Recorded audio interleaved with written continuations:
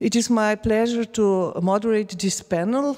Unfortunately, as it has already been announced, Nadia Budali was not able to join us, which is really a pity. I regret this. She's also a very dear friend. But we still have two splendid speakers. So I will first introduce Peter Klepec, who is a colleague of mine here at the Institute for Philosophy, where he works as a research advisor. We have these strange titles. He is working basically in contemporary French philosophy, psychoanalysis. He is also very often bringing in like serious political questions and commenting on different things that has been going on recently. He has been working on the question of nightmares and published in Problemi, Filozofski Vestnik. He also published a few books. One is called, or even there are two parts, Profitable Passions. He also is a professor at the AGS and the editor of the journal Problemi, which we actually run together. So his talk today is called On the Vagaries of the Superego and Related Matters. Please, Peter. Thank you, Lenka. Yes, I will start with somehow explaining my title and my motivation for it. And then I will proceed basically in 5 points. In 5 points trying to elucidate certain logics of the superego. And that is the primary motivation why I stumble upon somehow on superego, working on, you know, all these attempts to somehow name the current situation we are in, from the crisis to whatever. One of the names I proposed is super emergency, and it's an attempt how to think this strange temporality we are in. And this strange situation we are in is always accompanied by a mood. Every situation is accompanied by a mood, by a collective feeling. And in my opinion, we are now in a nightmare mood, which is not something bad, but, you know, a topics of its own. So working also on cruelty and other stuff, it's inevitably somehow to stumble upon superego. And if I remember right, my first part of the first part of the conference was something about philosophy. So it all fits in. So I will also comment my title. The title of my contribution somehow paraphrases one of Slavoj's essay, The Vagaries of Superego. It's an incident. I was asked by today what to give as the title, and I said, okay, On Vagaries of Superego, and I forgot that Slavoj somehow wrote the same piece. And then today suggested me, okay, just put and related matters. As we will see, I will use some of Slavoj's examples. I'm not going into this text in particular, but I'll try to elucidate certain logics. Initially, the idea for this second conference was also being somehow devoted to Joan Cobjack's work. And when I was thinking about what to prepare, I stumbled upon a passage in her Read My Desire, which is actually one of the essays, I think the first essay translated into Slovene in 1990, from the October already, not from the book. Krojaški nadjazd, Sartorial Superego. And what I will try to do here is somehow with the help of many other authors to elucidate certain logics that Kobjak finds in superego, namely the paradox somehow that links together castration and the superego logics. If you can read, the prohibition proper to the superego renders something unsayable and undoable, to be sure, but it does not say what we should not say or do. It merely imposes a limit that makes everything we do and say seem as ought compared to what we cannot, etc., etc. So basically my lecture will be to somehow provide key elements of this logic. as well as somehow to elucidate why for Slavoj superego always somehow comes as an obscene superego supplement of law. In Metastasis from 1994, page 54, he says, superego is the obscene nightly law that necessarily redoubles and accompanies as its shadow the public law. And I think I'll try to elucidate this logic, which actually it's not logic, it's illogical logic, and it somehow goes into what Freud describes in Outline of Psychoanalysis as the realm of the illogical. This is actually superego.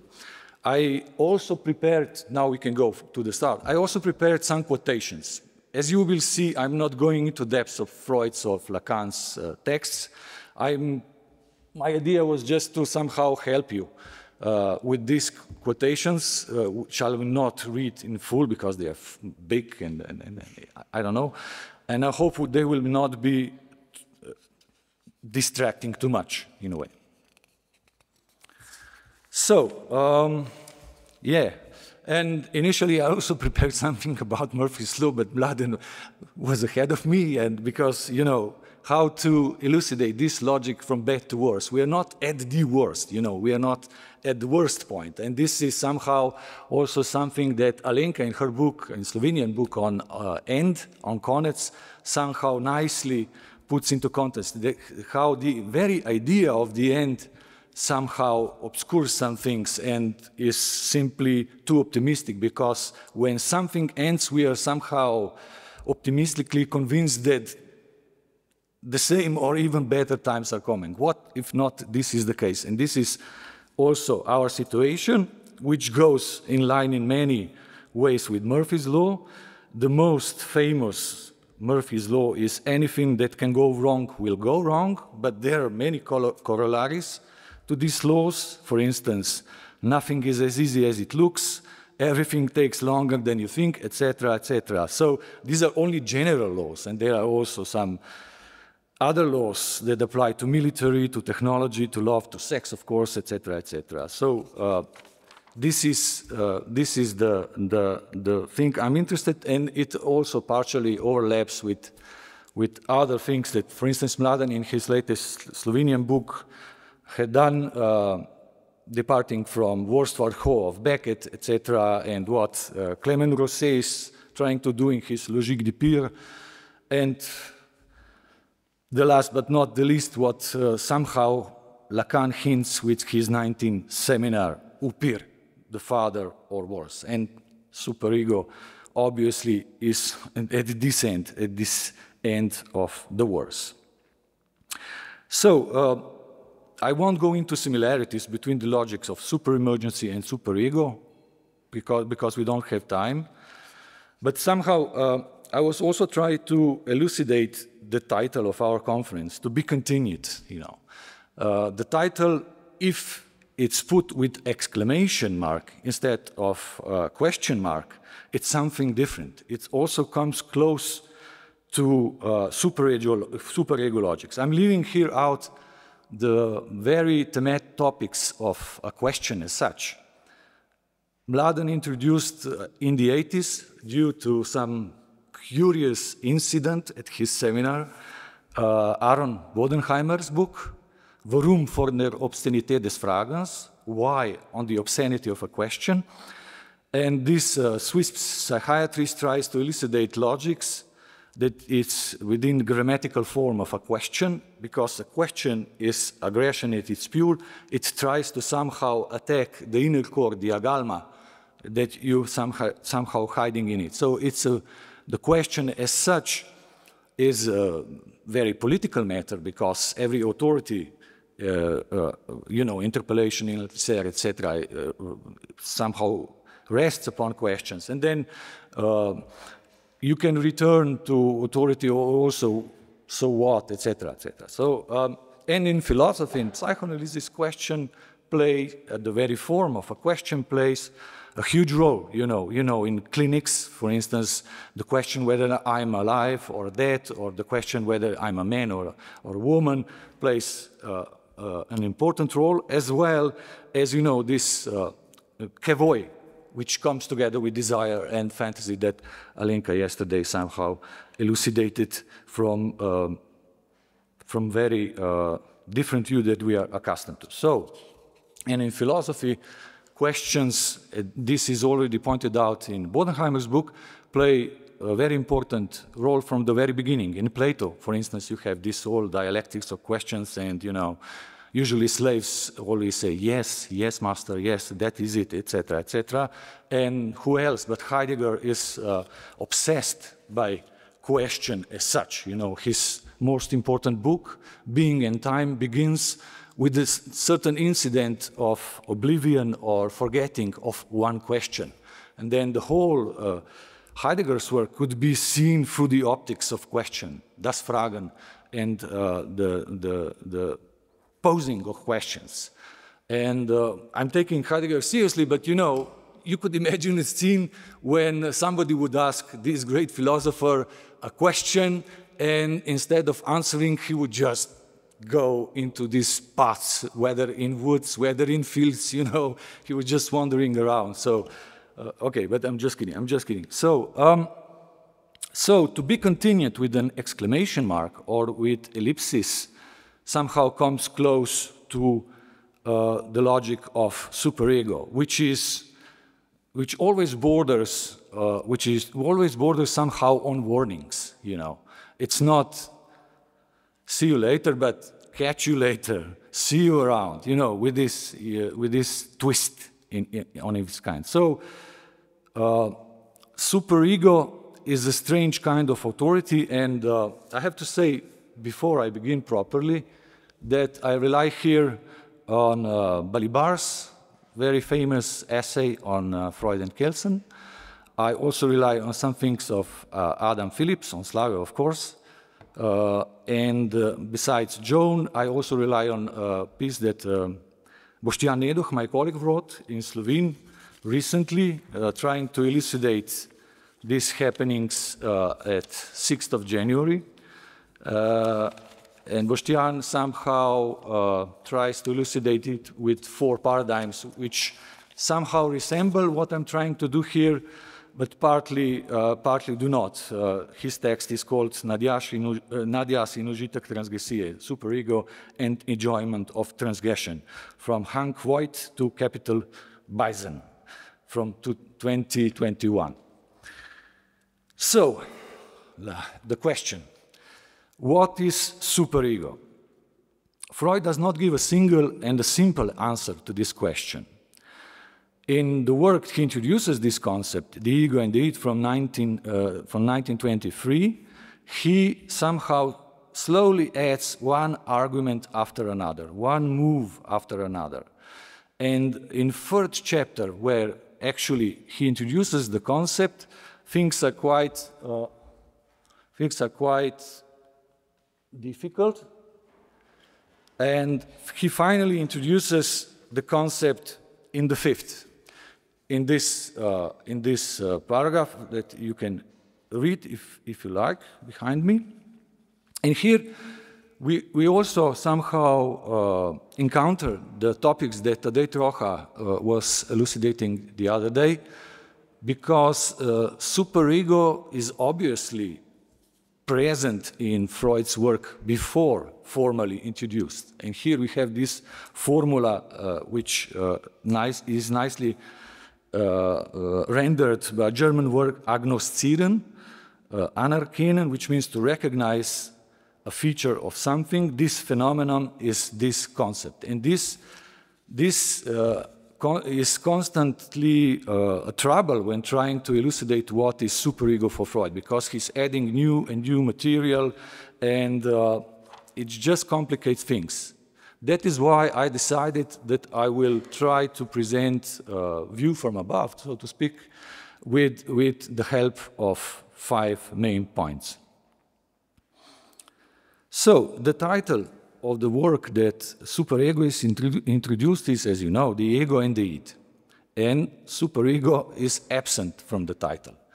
And it is also absent from any title in Freud. So, you never find a work specially devoted to superego. I think we should understand this not as something superficial, but as telling something important and structural about superego as an agency and as a concept. In a way, I would say that superego does not stand on its own. So superego always comes somehow together with the ego, together with id. And I would say that it cannot stand on its own, but not on 2 feet, because, and this is actually a digression, but perhaps we are all accustomed to think about superego as a little man in our head, etc., etc. I think this is wrong. I think the basic feature of superego is that it is not a living being. It is not a personalized thing. In best case, it would be something reminding of Lacan's lamella, always creeps in, always sneaks in.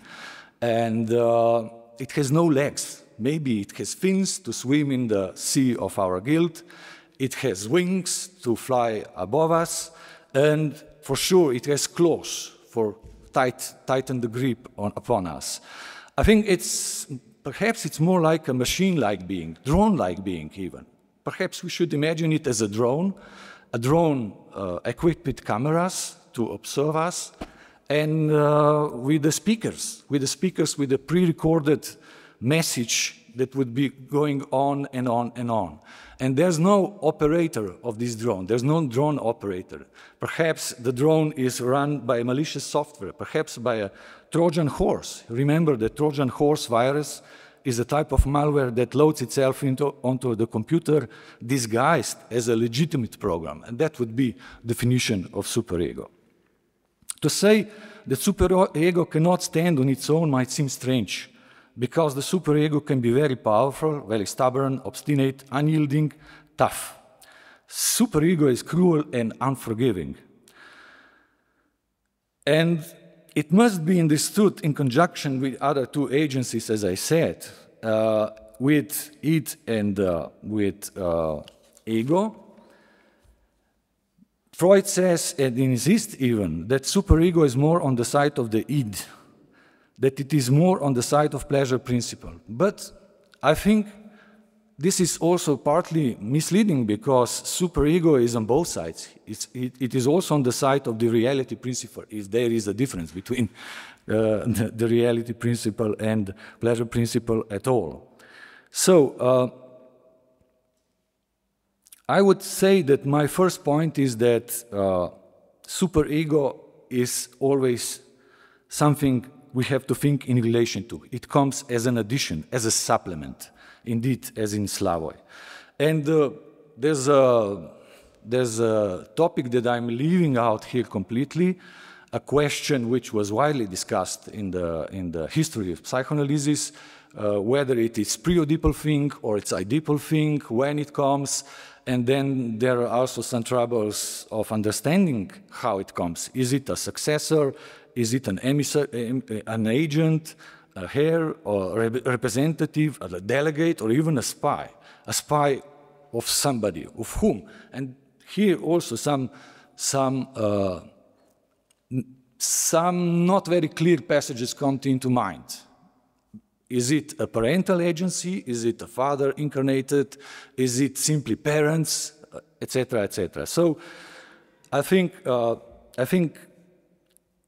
Freud is sometimes quite misleading about it. And we always try to connect superego as in connection with the Oedipus complex. And as Mladen, in his latest Slovenian book, Kamen and Glass, Voice and Stone and Voice, says this is wrong, because Oedipus complex does not provide answers to the parameters of human desire, but rather poses questions about the dislocation of human desire. As Shoshana Feldman says, Oedipus is a signifier, and indeed we will see in Lacan, superego comes with the signifier. So, superego is a strange kind of agency. It is more like a double agent, a spy in the service of 2 rival agencies, working for both, and yet producing conflict between the 2. It pretends to be the ego's best friend, the best body working on its best interests. It pretends to work for the reality principles, and it allies with the enemy, with the id. And here it is not very consistent. It swiftly and easily switches sides and sets a limit, a restriction, a reduction, a cut. It's constantly someone else's fool, and at the same time, nobody's fool. It is rather a parasite, a saboteur, a troublemaker, a bully. And it's always working, and this is my crucial point, I cannot go into details, it works under pretense or deception. This is crucial with the superego. And pretense, this is a word that Philip Mirowski, the researcher of neoliberalism, widely uses and explores all the senses in English language. Pretense, in his book on crisis from 2013, it doesn't matter. But pretense is something that superego always deploys. Now we come to my second point. The second point is somehow topical, and it's also related to the very name of the superego, Über. Where does it come from, the superego? It comes from above, from Über. So it always comes above the subject, above the ego. And this is its name about. And we can think this Über not just topologically as something above, but also something that sweeps in. Recall infamous company Uber, which is somehow illustration of this logic. As you know, Uber is a transportation company with an application that allows passengers to book a ride and drivers to charge fares and get paid. So Uber is taxi service without actually being a taxi. There's no sign or color of a taxi, but the function is there. There's a job without being a job. It's a precarious job, and it's a parasitic partnership. So Uberization somehow shows how everything can be used for producing value, for being commodity. And the same thing somehow applies to superego and to this Über prefix. Über also means that the superego has always the last word, to be continued. It is an authority from within. And in English or Latin version, superego, the prefix super, means over and above, higher in quantity, quality or degree than something else, more than something else, superhuman, superwoman, superman. And at the same time, it means also something additional, supplementary, extra. And this extra is above. It's not an incident that Kant speaks about starry sky above us. And it's not an incident that Hitchcock made Birds. Birds, the movie, which somewhere characterizes as an superego as such. Incidentally, Bruno Bettelheim, in his work on fairy tales, the symbol of superego for him is the bird which comes from above. And now I'll try to, yeah, you already have it. The name, Über ich in German, it's somehow correct, and as you see, Balibar emphasizes that the quality that superego has. It is a superior, greater, stronger, and greater than the ego. He even speaks about, he mentions that Freud speaks about überstarke Über-Ich, the super powerful superego.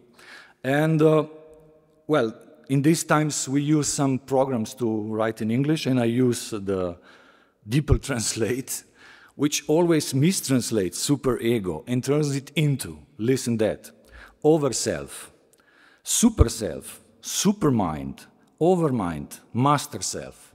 So this is telling where this above should be put. In his recent book, The Age of Guilt, the superego in the online world from 2023, Mark Edmondson suggests another English translation, over I. And he says Freud discovered, and he knows that the expression is superego, Freud discovered the over-I late in his career, etc., etc. So, this point is that somehow superego comes from above. I think I will finish it within 45 minutes. I think I'm at half, so we are doing good so far.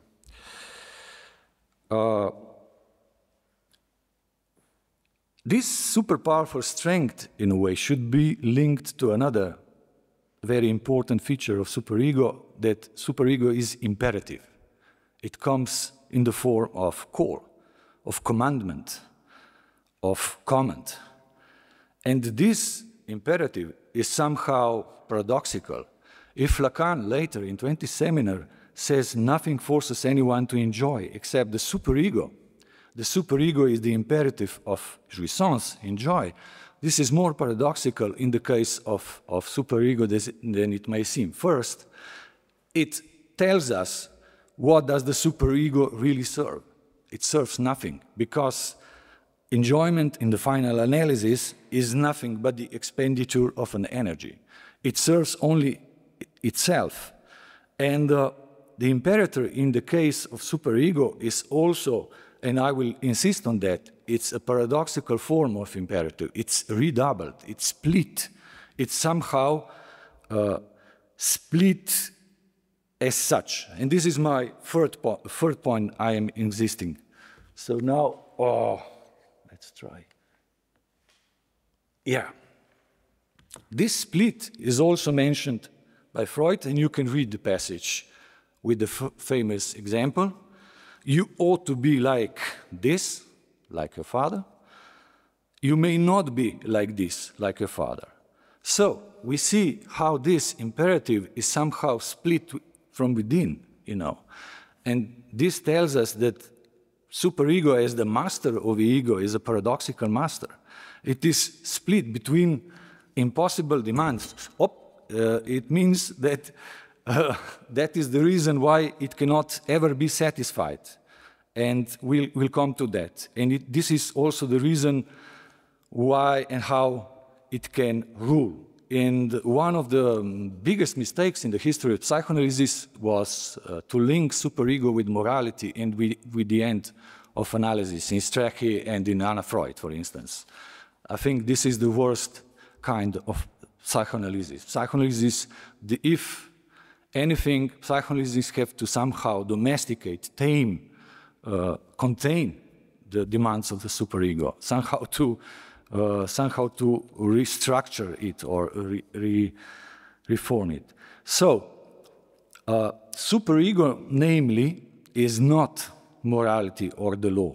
It's not the same as the law. If the law demands and requires to do the right thing, with superego, things are a little more complicated. Why?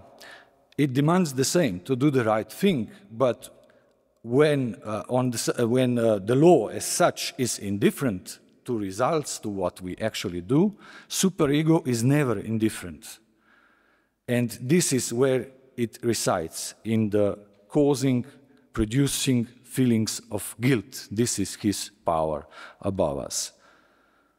And because it lies in between the lines of the law, it lies in the gray area of the hinted between the lines, and within the ambiguity between allowing and forbidding at the same time.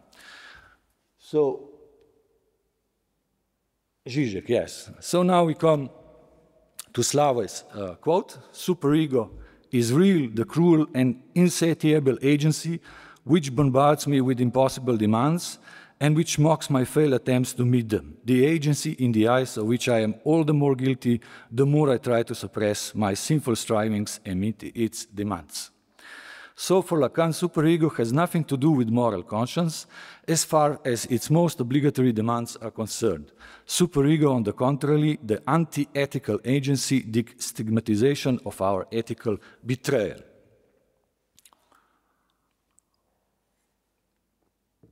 Just a couple of remarks about Lacan and superego. Lacan somehow there are many passages, but I won't go into details. But Lacan, if we look from the first seminar on, Lacan concentrates on the connection between the law and superego and emphasizes that the superego is at one and the same time the law and its destruction.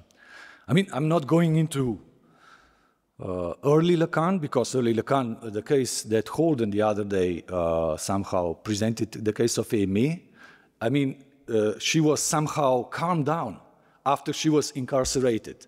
You know, there's also superego dimension, etc. And Lacan wrote some things about using psychoanalysis in, you know, in what's called this legal theory of punishment, whatever. So we can pass now to Phillips. So the law and its destruction. And what is interesting in this quote from Adam Phillips is that this critical part of ourselves is remarkably narrow-minded. It has an unusually impoverished vocabulary. It is like an old propagandist, relentlessly repetitive. So it is accusatory, boring, and cruel. And it seems that superego is always like that. It repeats itself like an old line. We are somehow stuck with it, so to speak, and this repetition is endless.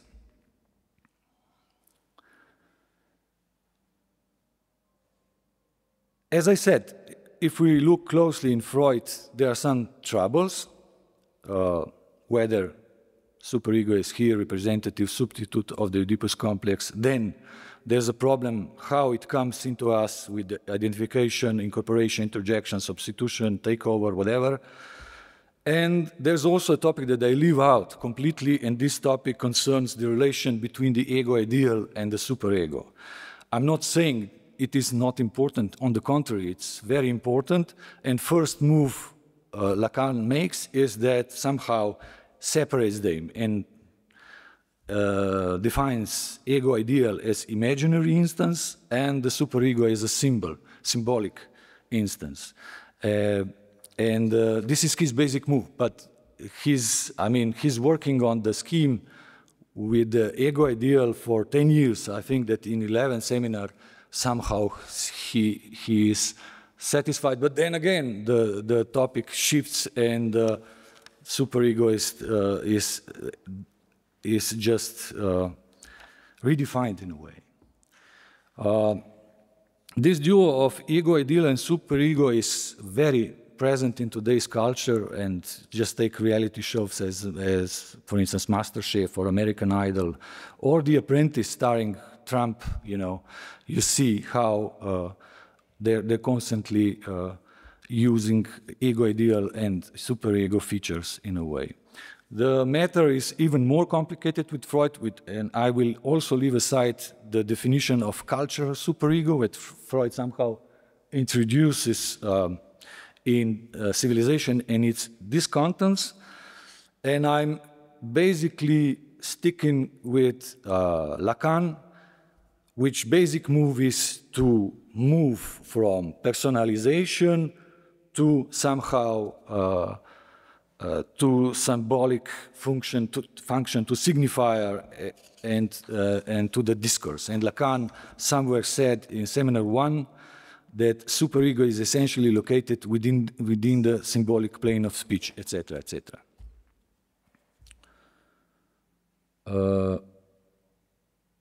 This connection between signifier and superego is a constant in Lacan. As I said in seminar 20, the first quote that I quoted from seminar 20 was about enjoyment and the superego, but perhaps a little hidden relation lies between definition of the signifier there as being something bad, stupid, and imperative. And imperative which also gives us a perspective. Another move which I'm leaving out is the topics that Mladen Dolar worked on, I mean, the connection between the voice and the superego. And the voice, after all, is the origin of the superego. And in this connection, I would only cite one of the passages from Lacan's book, which emphasizes that this voice of superego is not voice of reason. It's rather reason run amok, reason berserk. The superego is not the moral law, despite Freud's declaration to the contrary, but a way of eluding it. So, here's another important dimension of the superego. It comes as a command, a call, imperative, and a voice. And what is crucial here is that we are constantly in these dialectics. Do we hear right? Listen to me, says the voice. Do we hear right? Do we do right? Are we doing right? Etc. And this imperative is split. I would even go to the point to say that in some way, superego is not divided master or split master, but rather here we have split in the role of master in a way. And Balibar, following Laplanche, page 250, emphasizes that the superego is a contradictory instance, or better, the superego is the instance of contradiction, both in the sense of ambivalence and of antinomianism. Okay. So these are two sides that are very, generally very known, that superego is deranged, obscene law that forbids what it itself formally permits and allows as a law. It is also, and at the same time, something that permits, allows, encourages, even imposes and violates what is otherwise formally forbidden by it, by the law. And this is why Lacan says that superego is the law and its destruction. It's a strange and odd law that we must constantly to be, and as I said, there's also, there's always uncertainty whether we heard it right in our attempt to listen to what it commands. And there's also this very famous economic paradox of a superego that Slava already mentioned. The more we submit to its commands and imperatives, the more it puts us under pressure and the more we feel guilty ourselves. The more we sacrifice, the guiltier we are. So this is the paradox of the superego. I won't go here into question that Freud already mentions and the paradoxes between the fact that sometimes the harsh and severe superego comes with the relative soft or authoritative parents. And, you know, this is a very interesting question, which somehow points to also to this dimension that previous panel discussed. I mean, for me, this is also related to there is no sexual relationship. If we are consistent, we should be aware that psychoanalysis is actually about cause and effect. There is never a relation between cause and effect, or let's say that there is always a moment of unpredictability, of chance, of contingency here that psychoanalysis somehow puts at the fore. So no prediction when sex is on the table. Okay, okay. One of the paradoxes with superego is also the question that today mentioned, the question whether there is a superego of neurotics or superego of psychotics. I'm leaving it out here because in Civilization it needs these contents. For instance, Freud himself says, nothing can be hidden from the superego, not even thoughts. And here comes a quote of Phillips.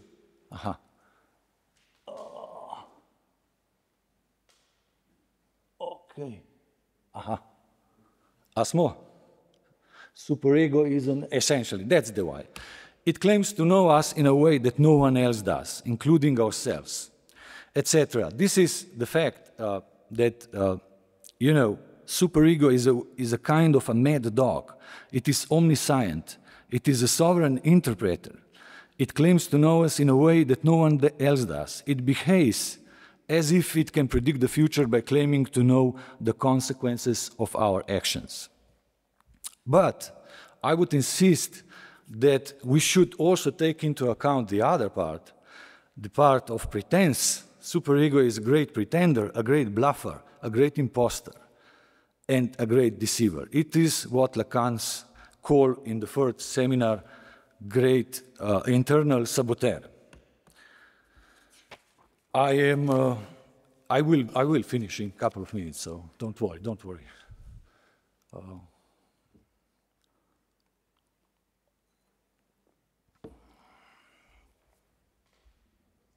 Yeah. Superego as an inner saboteur is anything but a pacifying instance or agency. And Freud agrees on many occasions that the superego is tyrannical, strict, unyielding, cruel, etc., etc. Could or should we speak about a compulsion here, a certain compulsion? I think yes. I think there's a certain compulsion as an essential part of the way superego functions, and this is connected to the vagaries of the superego too. Because I haven't really slept on it, I'm still undecided how to call this compulsion. This compulsion is actually an extension and continuation of the compulsion to repeat. However, it is slightly modified, updated, and adapted for the purposes of the superego. Let's say that we can call this compulsion to spoil. I was vacillating between different expressions, compulsion to reverse, compulsion to abstract, compulsion to withdraw even. And they're all pointing to a certain point in time when the ego or the subject seem to realize, do or carry out what is being ordered by the superego. When the mission is fulfilled and the task is fulfilled, a reversal takes in by the superego. The expected reward or success is somehow sabotaged. Sabotaged, and sabotage means to deliberately destroy, to damage or obstruct something, especially in order to gain a political or military advantage. I think compulsion to spoil would be a name for this, Verderbenszwang, if there is any, which is in a way quite tricky because, on the other hand, pretense of the superego is that he serves our best interest, our good side in a way. But in fact, it is nothing but a Grinch, a Spielverderber, spoilsport, killjoy, and he enjoys in our failures. Schadenfreude is another topic that I worked on, and Schadenfreude is par excellence something that comes together with superego. We can never satisfy superego, never. And that is why he loves whiners, grumblers, moaners, complainers, and Puritans. He simply loves people with such inclinations because superego demands more. And this is this monotomy that he always gives us. And the trouble is, he's pretending to be a perfectionist. And this side with ego ideal comes into play. And you can always achieve something better. So this compulsion, if there is any, compulsion to spoil, would be the opposite of Freud's infamous nirvana principle that is simply wrong, as Alenka showed in her book on sex. The death drive with which the superego is allied here seeks death. Superego is not just killjoy, it wants literally to kill, to die of shame is one of Lacan's examples, for instance. But, you know, there are other deaths, symbolic deaths, death from a shame. So superego loves guilt, sacrifice, uneasiness, discomfort, discontent, envy, shame, pride, hatred, modesty, discipline, etc., etc. And his mantra can be repeated again and again. Just 2 minutes and I will finish. Is fail better motto of superego? I would say no. Because there's always a split between failing and doing better. I think that the first step is always at the front. Do it better. And then enjoying, because superego knows that we are going to fail and that we are fired, that we are failed, etc., etc. So that is why I speak about vagaries of superego. In English, vagaries are unexpected and inexplicable changes in a situation or in a person's behavior, the vagaries of the weather. Synonyms for vagaries in English are quirks, idiosyncrasies, peculiarities, oddities, eccentricities, unpredictabilities, etc., etc. So vagaries are changes that are difficult to predict or to control. However, I would insist that somehow we can predict what the superego in the final analysis will do. The reversal will follow, abstraction of our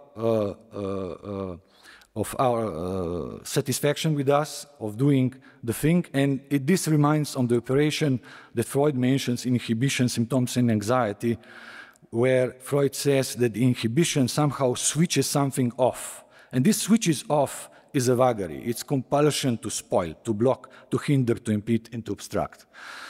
I'm already talking 45 minutes. I will just, in 1 minute, illustrate what I was supposedly do with Slaughter's example. There are 3 examples in Slaughter's work that could be interpreted to go in this logic.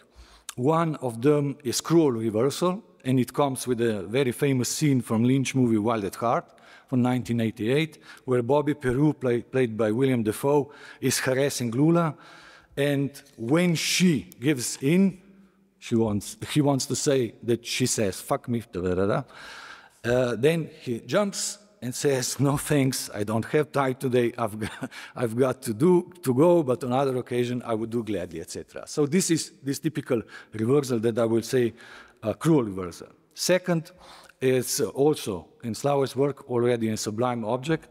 It's a parable of the door of the law, which I would call singular comfort. And the fact is that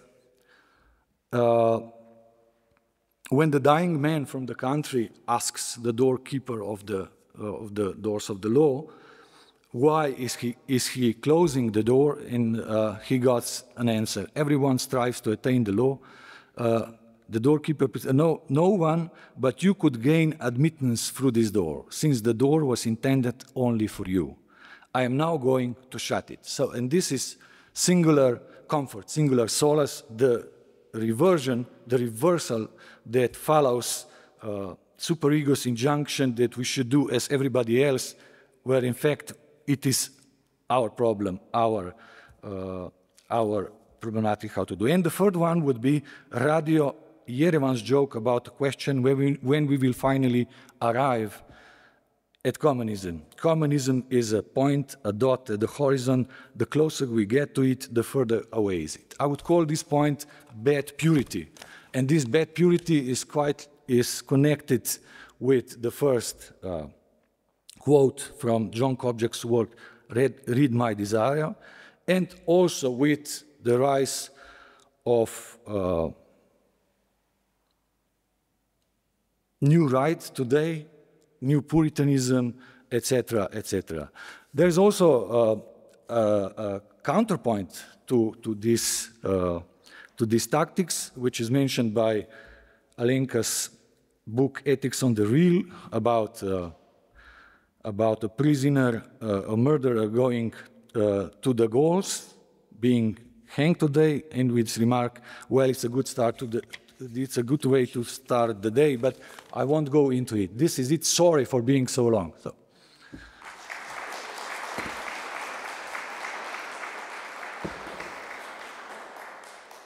Thank you, Peter, for this kind of drone-like overview of the superego in all its facets, almost superegoic overview of superego. I think. Sorry, it doesn't work. Okay. So really, thanks for this. And if we want to be fair, time-wise, we only have like the time for 2 short questions. I heard the message of superego. Don't. Sorry, no. There is time for a couple of questions. Okay. Yes.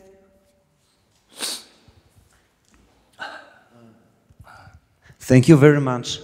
My question is about Vagaries and its relation or non-relation with vicissitudes. With what? With what? Vicissitudes, like in Triebe und Triebschicksale, drives and their vicissitudes. Is there any connection? It's like vagaries of the superego and vicissitudes of the drives. I don't know.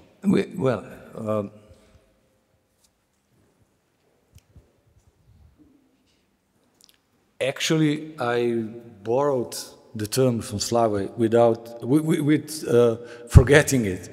And of course, we could use some other terminology here, caprice, or, you know, it comes to my mind. So capricious God would be the definition.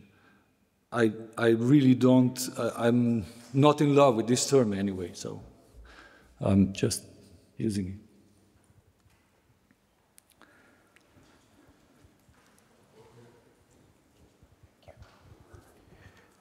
Thank you very much, Peter, for your insights. I wanted to bring you back to Freud's paper on narcissism, and it's something that they hinted at the other day, especially the 3rd chapter, where Freud gives sort of a subtle hint at what he will eventually name the superego. And in that chapter, there is a minor footnote, nonetheless, I believe a crucial footnote, where Freud speculates to grant the superego some form of temporality. Temporality? Yes, some sort of a temporal function even. So I was wondering if you have any thoughts on that. Guess what? I forgot about this dimension. I'm really grateful for this remark, because it might elucidate many things going in this direction of time, actually. Do you have any suggestions? I mean, one example that I take from the clinic is some analyses, for example, take their 40 minutes out of the 45-minute session, and 40 minutes they just talk, you know, things, trivialities. You know, I went here, did that, and when they find out they only have like 5 minutes left, they're like, oh shit, I need to hurry up. Now I have to work. And it's quite an interesting turn, you know, how time works in that. And I believe Lacan, it's very precise in sort of making that short session, making the scansion thing, because there's no time in that framework, so to speak. Yeah, there's a pressure. You never know when the session will end, and that's the point of short sessions. You know, if you know in advance that you have time to bubble, and then you will bubble, and that this is the early Lacan between empty speech and full speech, etc., showing us, and with the logical time, and with superego, you're right. There's no kidding. So there's another dimension that could be also used in practice. Yeah. Yeah. Thank you for that, Alejandro. Thank you. Yeah, perhaps. I mean, before we conclude, I just have perhaps a follow-up question on this discussion. How would you distinguish then perhaps between this Lacanian open end, I mean, you don't know how long the session will last and when it will end. Is this a kind of superegoic trick, or is it something essentially very different? You don't know where you stand and still you have to work. do something without knowing what exactly. Yeah, I will sleep on it. Thank you, Alenka. Okay, please join me in thanking Peter for this.